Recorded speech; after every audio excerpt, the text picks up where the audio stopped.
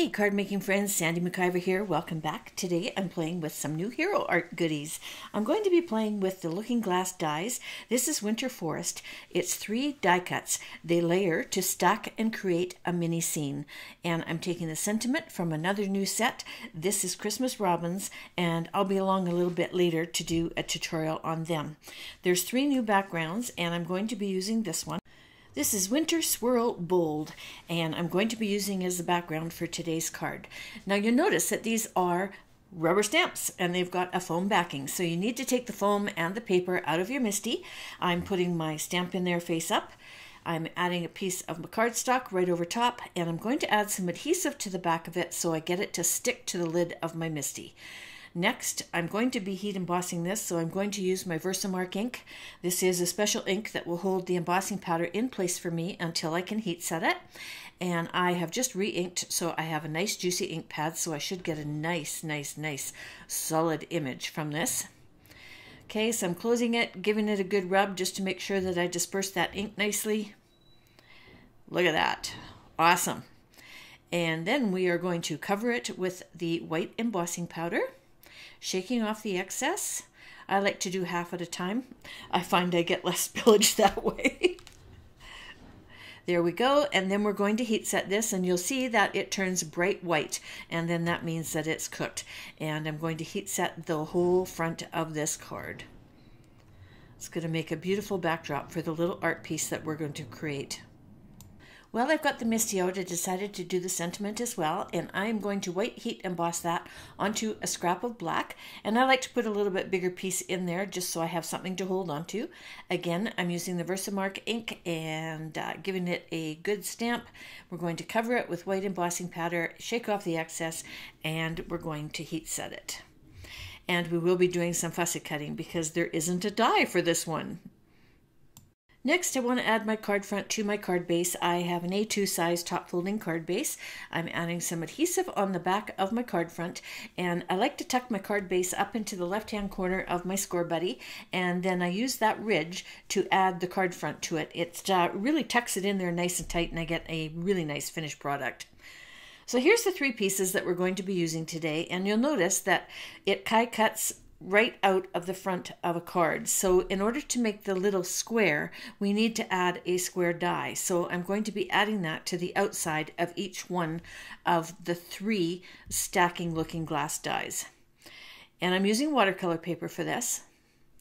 And the finished is just a little bit over 2.5 inches square. So if you just cut a strip that's a little bit wider than that, you should have no problem getting all 3 pieces out of it.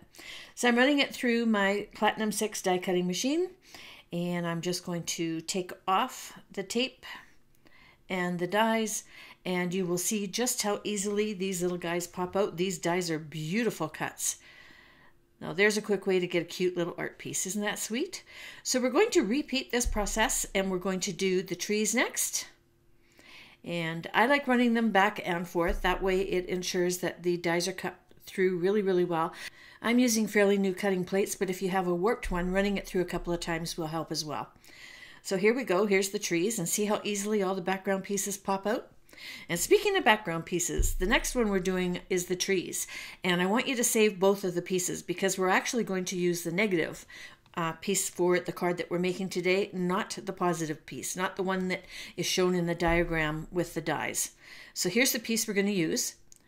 And then the other piece is the one we're going to save for later. So see how tall the mountains are? The other piece, the mountains are really short. We need one more piece for the background, and I'm going to cut this out of a piece of Hammer Mill 100 because I'm going to be doing some ink blending for the background for the sky. So the diagram on the card shows you how to lay it out, and again I'm just going to show you here. Here's the trees, and they're quite short, so they're kind of below the deer's little bum, but if you use the piece that is normally scrap, it makes nice tall mountains, and I like that, so that's the piece that I'm going to use. So I'm watercoloring. I'm using the Altenew, I think it's 24 pack of the watercolors, and what I did was I just did a very light gray, and went over my trees, and I'm going to let those dry before I add some more detail. Next, I'm doing the mountains, and I'm going to do 2 tones of green. I start with a light, and then I'm going to add a little bit darker, just to add a little bit of depth to my card. And you notice that I left that one peak white. I'm going to be doing a little bit of a Nuvo overlay over that to make some snow at the top. So I didn't worry about getting the tips completely done. And here I'm just mixing a little bit of darker green, just off the camera a little bit. And I'm going to be adding that to my mat. And there we go, just some added depth. So I've got the light green in the foreground, the dark green in the background. And then once it's dry, we will add some snow. And I'm cleaning up in between each one because I don't want to take some of those colors and bring it through to the next. I don't think I want a green deer, if you know what I mean. So I'm starting with a pale brown, and I'm going to do a wash on the entire deer. And be careful not to go down past his feet because he's actually standing on some snow, and we're going to add a little bit of glimmer to that at the end when it's dry. So here I'm coming in with some brown and just adding a little bit of darker highlight. I'm not doing his behind because where I live, the behinds on the deers are white. So I want to leave that very, very light. And I'm going to be adding some gel pen dots to it once it's dry.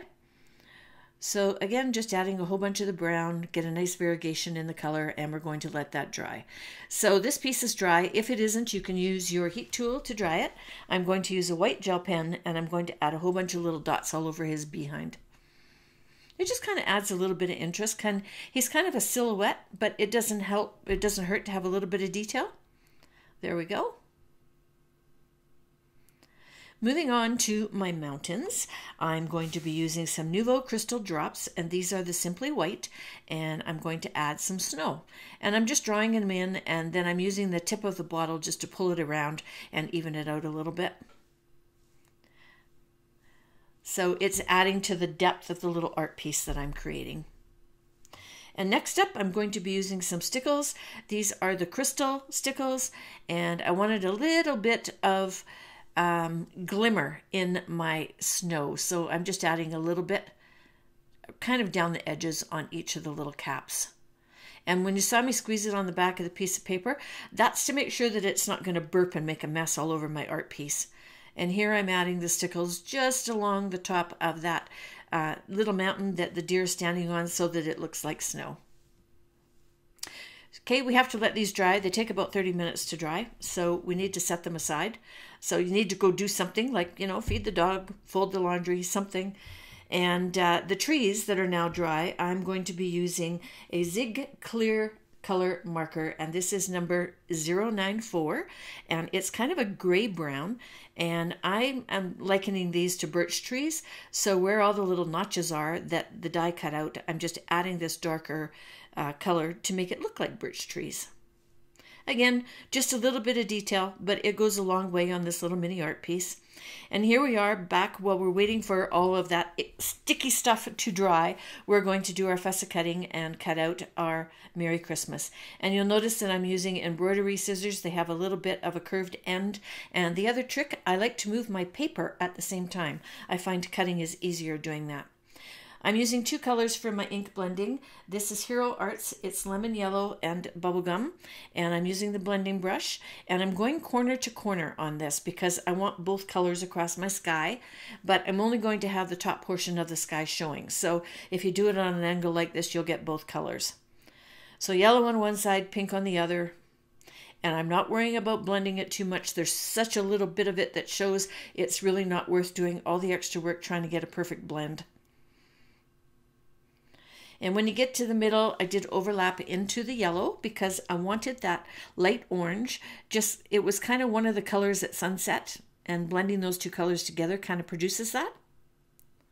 And it gives it a nice warm finish when you put it in behind all the mountains and the trees and the little deer. So there we go. See how pretty it is behind there? Just a little bit. Okay, so everything's fairly dry. I'm going to get out my Barely Art glue and we're going to start gluing these together. Love this stuff. It's got a really, really fine tip on it, which makes putting things like this together super easy without getting glue all over the place. So I'm just going around the outline. I'm adding these two to the top of each other. And actually, my Nuvo drops are not quite dry on my mountains. So you're going to see I'm being very careful with them. And I'm trying really hard not to touch that white stuff. I'm so impatient. I couldn't wait for it to be dry. So I'm just laying that over top. I just had glue at the bottom, so I'm just gently holding on to it.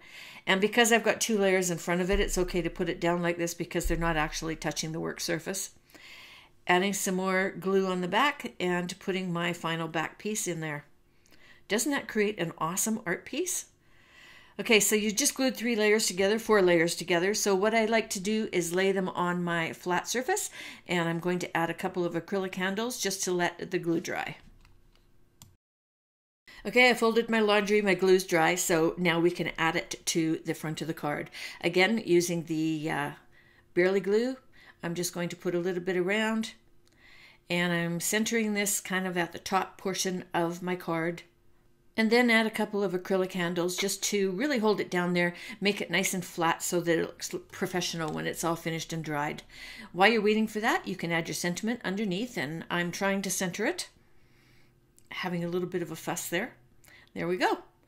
So here's the 2 cards, and there's something that I wanted to point out to you. This is the card that I just finished. This is the card that I shared on August the 25th on my blog. And this one is actually done with a stencil called Starry Night. And so what I did was I used a blending brush to blend some of the Versamark ink through the stencil onto the sand-colored cardstock and embossed that way. So I didn't have the background stamp when I was making the card. So that's the difference between the two. This one, you'll see, it's got a little bit of a tighter design. It's a little bit smaller with thinner lines, which is really pretty. But I also like the Starry Night. It's a little bit thicker. It's a little bit, more masculine perhaps. But I think they both look quite nice. And if you don't want to do quite so much work, what you can do is not do the square outline and just cut the deer out of your card front, add the trees in behind, and do your ink blending right on your card front for this one. And then for the blue one, all I did was tuck a little piece of blue cardstock in behind the 2 die cuts, and then used a similar color to stamp my sentiment. So there's a couple more card ideas for your holiday cards. I have listed all of the supplies that I've used underneath this video. There's also a link over to my blog where I have them listed over there as well. And I have a PDF file that you can download with all the cutting instructions and everything. So thank you so much for watching. I hope you enjoyed today's video. If you did, please consider giving me a thumbs up. And until next time, toodles!